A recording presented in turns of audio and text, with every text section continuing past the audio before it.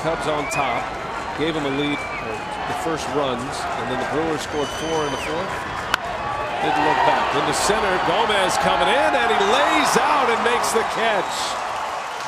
What a way to end it, as Carlos Gomez, a diving catch in center, and Henderson picks up save number 23, making a winner out of Johnny Hellwig, his first big league win of his career. And it ends in typical Carlos Gomez fashion, coming in and making a shoestring catch before it hits the ground. That's a big play because they had Diana Navarro on deck, a guy that